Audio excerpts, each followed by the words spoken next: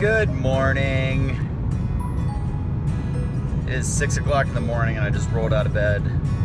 I'm heading south of Bend, Oregon to Crater Lake National Park and hoping to hike some miles and potentially jump off a cliff into some 55-degree water. Funny enough, jumping off a cliff is on my to-do list as well, so here we go.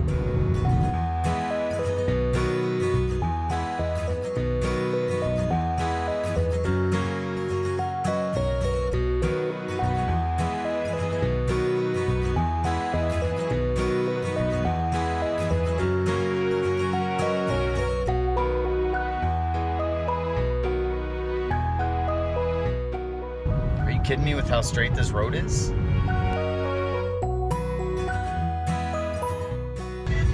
I mentioned this is about a 2-hour from Bend.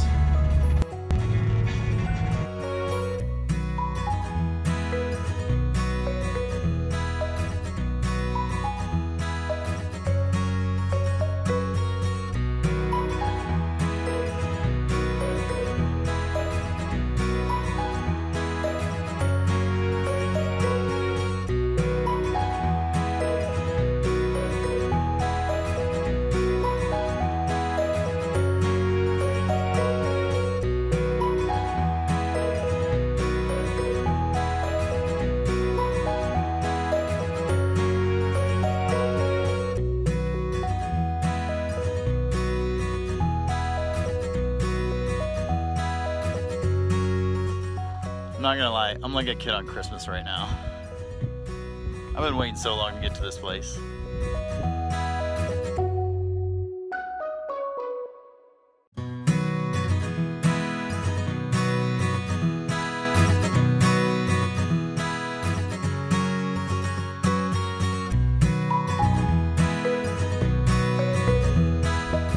So this crater is actually about over 7,000 years old, and how it was formed was this obviously used to be an old volcano, and it started erupting on one side of the volcano, and essentially a chain reaction of eruptions went around the cone of the volcano. This used to be the highest peak in Oregon, and essentially whenever those chain reactions happened around the cone imploded down to 4,000 feet deep.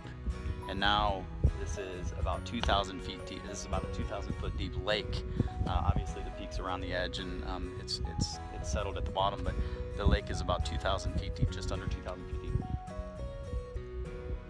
It actually holds a world record for the best visibility in a lake. They've been able to see an object whenever they're measuring down to almost 150 feet.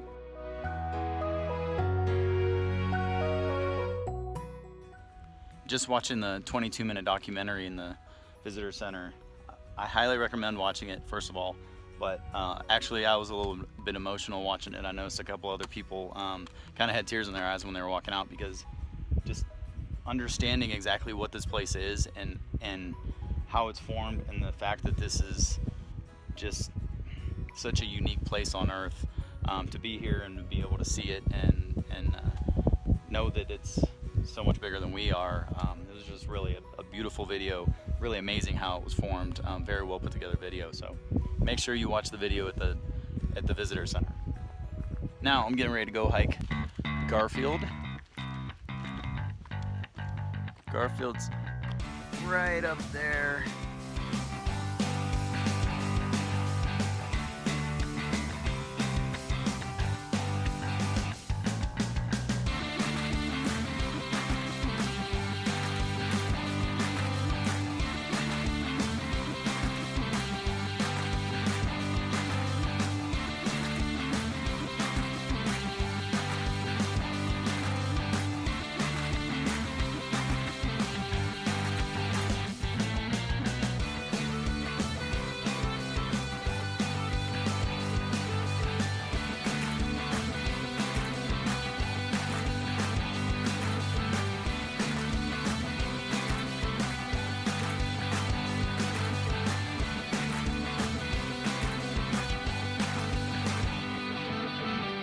Well, unfortunately, I've made it about as far as I can go on this trail, because I don't have my crampons, and a little bit of snow coming down this old mountain.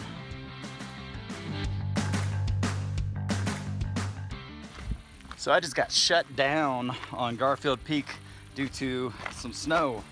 So just keep in mind that if you're wanting to do some good hiking above 7,000 feet, you're either gonna have to bring crampons and snow equipment, or plan to come in late July or early August to be safe.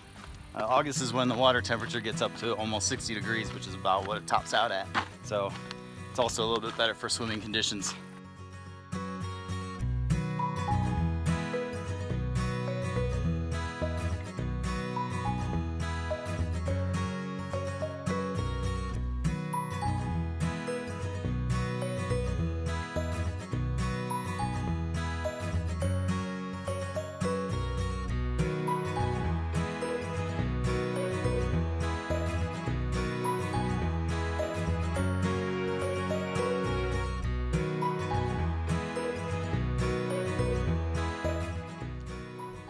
So the Crater Lake Lodge is like 100 years old, and you can get a room for 170 to 200 bucks. And depending on the room, that's your view.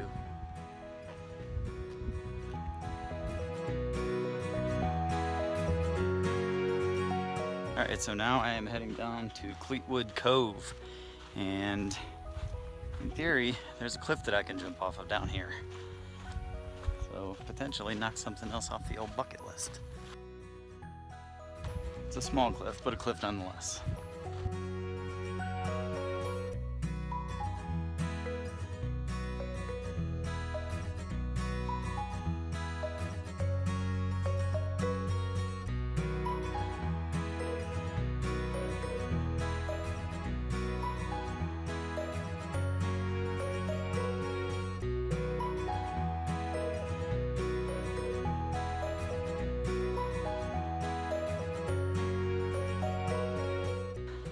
That water was a brisk 55 degrees, and it felt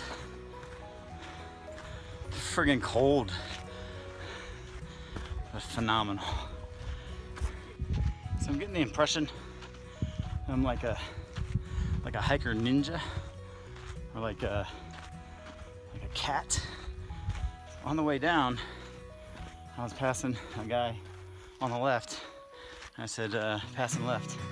And he jumped, and he says, oh, yeah, quiet human. He's like from New Zealand or something.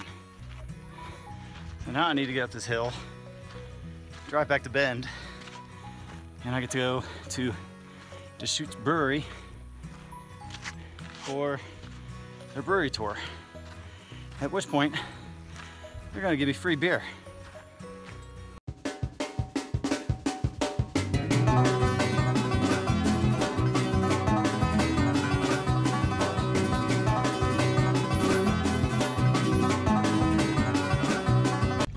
All right, I stopped in to try and get the stank off real quick, do the hair, and I'm heading to Deschutes Brewery, and this is the oldest brewery in Bend, and they have won a ton of awards, and in theory I'm getting a free brewery tour and some tastings, and I'm sure I will probably have a couple of extra tastings because I like beer. So Bend is this amazing little town where if you like the outdoors, you will absolutely love it here. They have a river going right through the middle of the city. It's like a 40, 50, 60 foot wide river. And there's always people tubing down it, kayaking, stand-up paddleboarding. Everybody here rides a bicycle. There's bike lanes everywhere, as you can see based on the bike rack behind me. So, all right, heading into Deschutes to get some beer.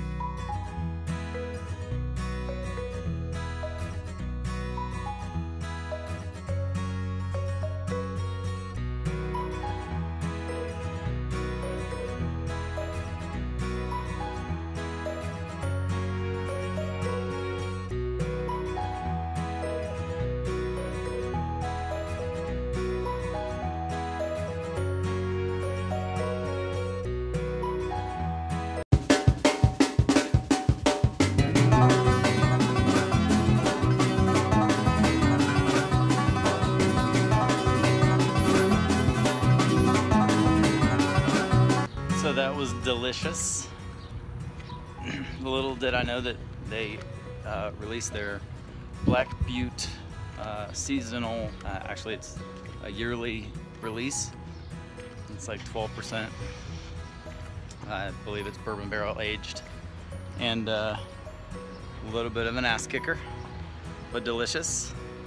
The tour was pretty awesome. Makes me want to go home and bottle the beer that I've been brewing for the past 4 or 5 weeks.